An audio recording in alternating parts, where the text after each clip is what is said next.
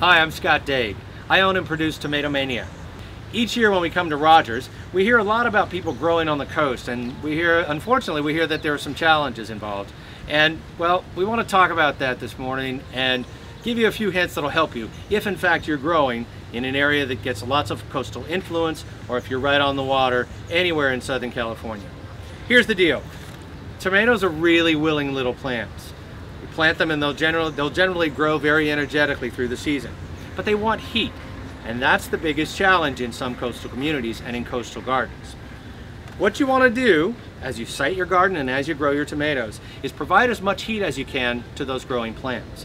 In most of the tomato growing world, 6 to 8 hours of sun is plenty to get a good harvest. However, if you're coastal and if your temps are more temperate as the season goes along, you want to push that and make sure that you get 8 to 10 hours of sun for your tomatoes the entire season. That's the way you're going to do the best. Siting your tomato garden is really important too. Heat is often generated in different ways than just finding a sunny spot that will sort of take care of your plants all day long. Do you have a sunny west-facing wall or south-facing wall? Those are really good tools to use in growing tomatoes. Plant in front of those. You can increase heat also by planting behind the house, behind the fence, behind the hedge that blocks those coastal breezes that are inevitably cooling. You know how you go to the beach early maybe in the season and it's a little cool, but you put up a windbreak and then it's fine and nice and warm? Well, that's what you need to do for your tomatoes. Even a temporary screen around the tomato garden can help you out a lot because it raises temperatures. And in the end, that's going to be great for your tomatoes. As they grow, or as you decide where to grow them, think about growing in pots. The soil in this container, and this is a pulp pot, which is another really great tool to use during the season.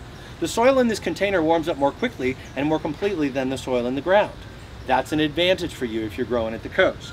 So if you haven't grown in containers before, try it. It's a really good tool and makes a lot of sense for anyone who grows in a more temperate zone.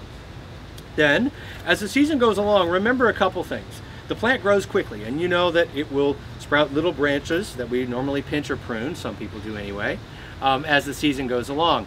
Pinch more if you're growing at the coast.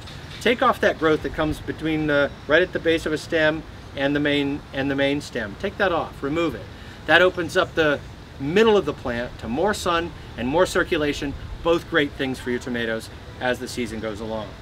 And perhaps the most important thing, and this starts very early in the season and starts at Tomato Mania, I hope for many of you, is to take the time to choose the right variety that you're going to grow in your coastal garden. Short season tomatoes are perfect for coastal gardens. This is what you're after if you've had problems in the past, if when we get unlucky and we have a foggy or sort of overcast early season. These are the tomatoes that work. This is Early Girl. This is the one that lots of us know. It will ripen in less than 72 days. Now that, when compared with some of the larger tomatoes that take 110, you can tell. That's an early tomato, and that's the one you're going to be picking first. And for many reasons, that's why all of us grow early season or short season tomatoes. They'll grow well everywhere, but they're perfect for the coast because they will flower and they will fruit in lower temps. That's the key. You have a much more temperate situation at the coast, and you need a tomato that's been essentially bred for that. Many tomatoes that will work come from colder regions of the world. You may have heard of the Siberians. There's a tomato called Siberia. Sometimes you can tell by the name of the tomato that it's okay or great for colder regions. And again, I'm going to translate that to coastal. Mountain Spring, Oregon Spring, Glasnost. A lot of times you'll get a clue from the name about what it does and how quickly it ripens in the garden.